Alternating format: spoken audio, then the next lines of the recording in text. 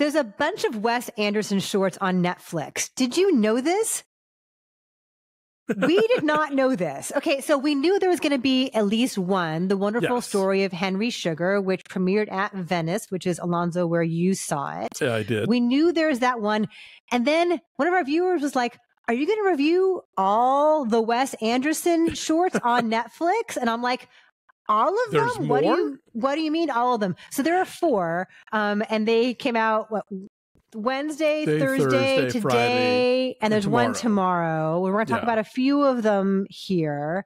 And the ones I saw, I liked a lot. Alonso, why don't you tell us about Henry Sugar, at least. This could change my life. An extraordinary thing happened. All at once, he sees through his own skin. Like an X-ray, only better. He sees everything. The Wonderful World of Henry Sugar. These are all based on the short stories of Roald Dahl. And of course, Wes Anderson has been here before with Fantastic Mr. Fox. The Wonderful Story of Henry Sugar features Ralph Fiennes as Roald Dahl, sort of in his writing hut in his estate in England.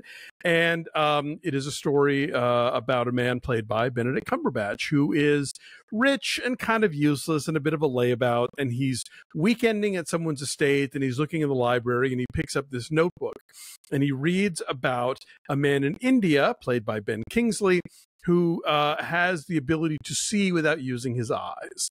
And among the many things that this guy can do is to read playing cards from behind. And so, of course, you can obviously break the bank at the casino if you play your cards right. So Henry Sugar devotes himself to learning the practices of this guy and figuring out how to do what it is he does.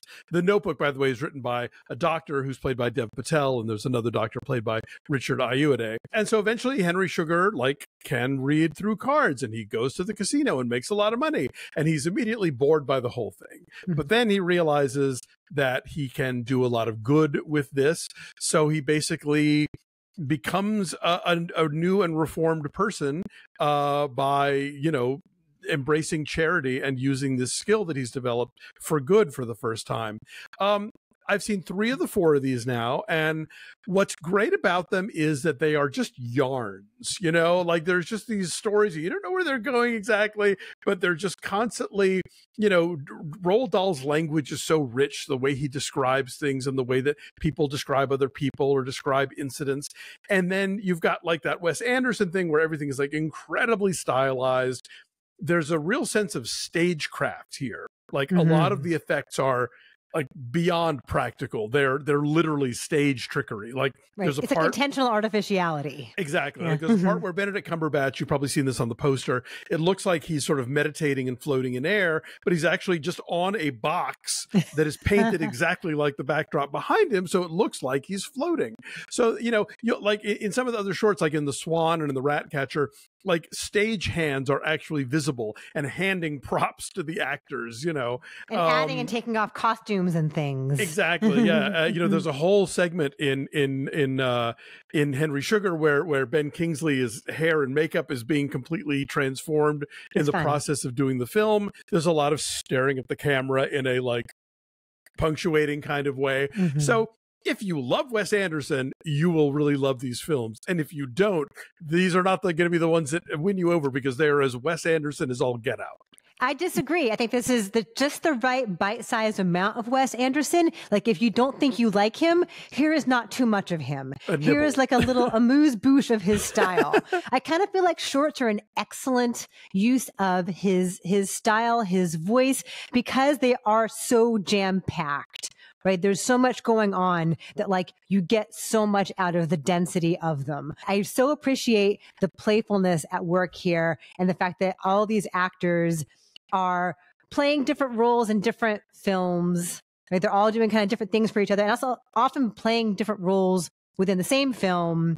So at one point, Ben Kingsley is the card dealer at the casino, while also having been the guy who can see through everything. In the Ratcatcher, Rupert Friend, who also features in the Swan, goes from being the owner of a petrol station to a rat, but he's just sort of standing there facing off with Ben Kingsley. That one also includes stop motion animation of a rat. Oh, fun. So it's, Anderson is just unloading all kinds of tricks out of his bag. I was impressed too with how these actors make this look so effortless, and it is so technically precise and demanding. The language is so hard because they're having to deliver it all in like a rapid fire kind of deadpan, which is quite frequently what we see from Wes Anderson's actors. There's a lot of that in Asteroid City, for example, of like rattling off technical jargon, whatever. The thing with Rupert Friend in The Swan, a whole big section of it in the beginning takes place in this like hedge maze, like a corridor of like hay on both sides. And he's like talking straight to the camera, and then he's walking away from the camera and like looking over his shoulder while talking to you and having to still maintain perfect eye contact with the camera while he is walking backward. Actually, he's walking forward, looking backward. Yes. And the language is a huge, long monologue. The language is so dense. Plus, he's not just doing his own voice. He's also doing this about the other characters, he said. And because they're all reading, Roald Dahl's words. Yes. Yes, right? These are incredibly faithful adaptations. Yeah. And so I was so impressed with how smooth and seamless all this seems when you know that so much meticulous work went into every little detail, like backdrops come and go behind people, like Benedict Cumberbatch, like walk through one gate and like stuff happens behind him. And just the timing of it all is so precise. And like all the little wallpaper and all the little, the Wes Anderson-y kind of like tchotchkes on the tables. And totally. I think if you love him, you're going to be in heaven with these. But if you don't love him, this is like a 34-minute or 17-minute long little nugget to like dip in and enjoy it. So you have seen 3 of the 4. Which is your favorite? I mean, probably Henry Sugar, but they're all terrific. I've enjoyed all of them. And I could see there is a time in history where this would have been released as like an anthology film. You know, would have been called like, Tales of Roald Dahl or whatever. And that you'd had like Ralph Fiennes sort of as the bridging material as Roald Dahl, but he also plays the Ratcatcher, by the way. Yeah. Kind of putting all this stuff together. But instead they're dropping them as these 4 different little Netflix shorts. So you could watch them back to back to back and just pretend it's a new Wes Anderson feature. But as you say, if a little goes a long way, here's a little, I'm surprised that you like Henry Sugar so much, because I think you didn't love Asteroid City the way I did. And part of what you didn't love about it was like the Russian nesting doll structure of it, which Henry Sugar totally has. Absolutely. And I have to say, I went back and watched Asteroid City again because Dave and I were reviewing it on a KCRW, and I liked it better the second time. Because the first time I watched it, I thought it was a movie about Asteroid City. But the second time I watched it, I realized it's a movie about the theater.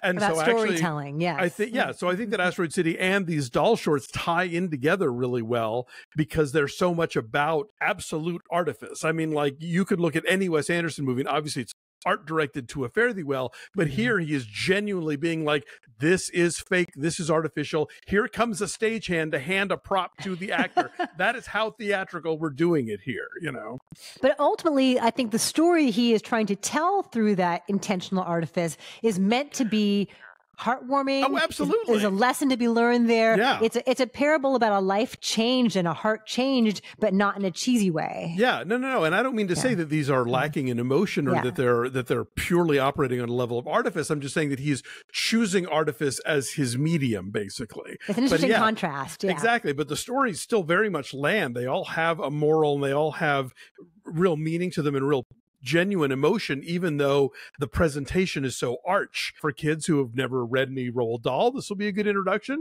For adults who've never read any Roald Dahl, he contains multitudes. And I think maybe you're right that even people who don't like Wes Anderson maybe will like 17 minutes worth of Wes Anderson.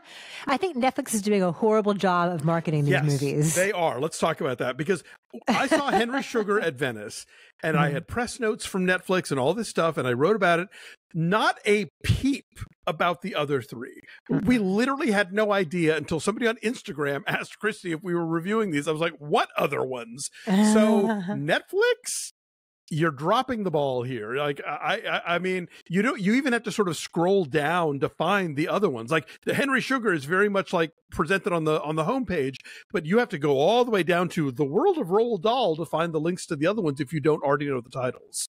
For me, I don't even have Henry Sugar as like on the landing page. Maybe it's because of what Nick watches, and that's what dictates what we get. So could be. Maybe he's been watching Avatar: The Last Airbender lately, so that's what I have. But like, I had to do an actual search. I went down level by level by level and then couldn't find it, and then typed in Wes Anderson, and boom, there they were. So come on, Netflix. You have an auteur in Wes Anderson who's giving you all this fantastic, rich work. Show him off. Pretend it's a series if that makes it easier for you, you know, and have one grouping page and list them as episodes, whatever it takes. But come on, do better. Yeah. I don't want to give many numbers. Let's just say like they're good. Sure. I gave it a 92 out of 100 for Henry Sugar for my Venice review for Metacritic. But yeah, these are the three that I've seen are great. I'm very excited for number 4 to drop tomorrow. I'll be watching that too. Let us know if you're going to do it too.